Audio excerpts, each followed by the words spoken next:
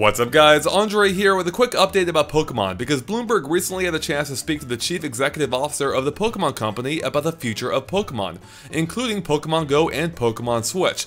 Now just to get it out of the way, be aware that there's nothing earth-shattering here, but it's still interesting nonetheless. So let's go ahead and start with Pokemon Go first. I'm just going to read a direct quote here in which the CEO states that "We've only accomplished 10% of what Pokemon and Niantic are trying to do with Pokemon Go. So going forward, we'll have to include fundamental Pokemon experiences such as Pokemon trading and peer-to-peer battles and other possibilities." So yeah, nothing terribly new there, but it does show that they have huge ambitions for this game far beyond what we've seen so far.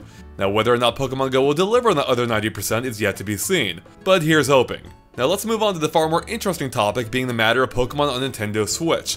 Now, in case you've forgotten, this is something that Nintendo announced back during E3, where they said that a core Pokemon RPG would be launching on Nintendo Switch in 2018 or later. Now, Bloomberg listed 5 quotes from the CEO in regards to Pokemon Switch, so I'm just going to read them right here one after another. First up, with a Switch, we see it as a chance to create Pokemon that goes deeper and with a higher level expectation. As a result, that makes it an extremely important platform. Second quote, "Right now we're using 7 to 8 inch screens, but on a high definition TV you can express a whole different world with graphics and sound."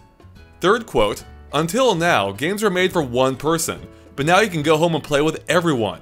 So how do you tackle these themes, and how do you make sure it's not complicated?"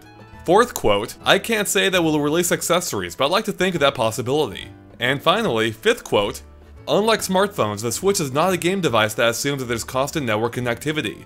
So from our perspective, it's really not that different from DS or 3DS in terms of connectivity." And that's pretty much it. I told you there wasn't too much to it, but if you want to read even more about the future of Pokemon, make sure to check out the full article linked in the description below. Now with that being said, I do want to explore some of these quotes just a little bit deeper to try and figure out what exactly this game's about. Now keep in mind this is my own conjecture, and even based on that, there's not too much to pull out of here. Okay, so first up is the fact that this doesn't really sound like a port to me, or at least a straight up port, because he specifically says that having Pokemon on the Switch allows them to go deeper and with a higher level of expression. And beyond that, he also said that you can express a whole different world with graphics and sound.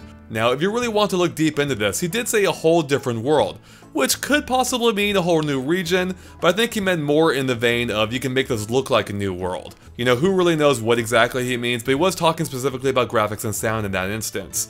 So at the very least, it does mean that we'll get a Pokemon game that probably looks a bit different than the ones before, either in terms of how detailed it is, or perhaps even the camera angle. Maybe the camera will be able to get closer to the action this time, as opposed to the typical top-down view. I mean, even more so than what they've already done in Pokemon Sun and Moon. But again, we don't really know anything for sure yet, but again, it does sound like this isn't going to be just a port. Now with that being said, I am getting the feeling here that the game may not stray too far from existing titles in the series, and I base that particularly on the online section of the interview, where he mentions that based on the Switch's connectivity, or more specifically, the fact that they can't count on it on having connectivity, means that the online features probably won't be too dissimilar from existing games. So at the very least, that does suggest a single player focused adventure again, and not an online MMO like some people may want. That's not exactly a huge shocker, but again, it does make me think this game's gonna be pretty close to the existing titles, which also itself isn't that surprising given that pretty much every Pokemon game is somewhat similar to the one before, excepting some new features and changes here and there. But once again, we really don't know for sure what that fully means, because there still is a lot of room for them to play around with the concept if they wanted to and make a game that plays quite different from the existing ones without going full MMORPG on it. Although on that note, perhaps the most interesting thing here is where he talks about how Pokemon games have typically been designed for one person in mind, but now with a Switch it's easy to go home and play with everyone. So this does seem to be hinting at some kind of local multiplayer functionality. Now as to what exact form that takes, again we have no idea. Does that mean there could be possibly co-op in this game? Or might it be hinting at an experience like Animal Crossing, where you have different people who live in the same town but have their own experience? I think that would actually be a really cool way of doing it. Maybe everyone starts off in the same town and you all work through the adventure at your own pace. So for instance, maybe if you reach a town after your brother or sister did, maybe the NPCs in that town to talk to you about the experience they had fighting your sibling. I think there's a lot of cool things you could do with that concept without compromising the core single player experience. But once again, those are just my thoughts on the matter, but I want to know what you think. What do you make of these quotes? And more importantly, what do you want to see in Pokemon on Nintendo Switch? Let us know by posting in the comments below. And with that, thanks for watching, and of course stay tuned to GameXplain for lots more on Pokemon on Nintendo Switch and everything else Nintendo as well. Catch you later, bye.